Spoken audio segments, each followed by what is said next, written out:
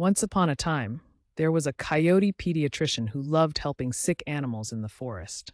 One day, he heard some animals talking about using fake documents to get extra treats. Curious, the coyote decided to try it for himself. However, he soon realized that cheating was not the way to gain happiness.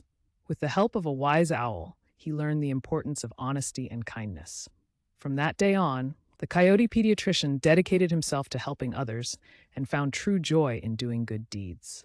And so he lived happily ever after, knowing that honesty always wins in the end.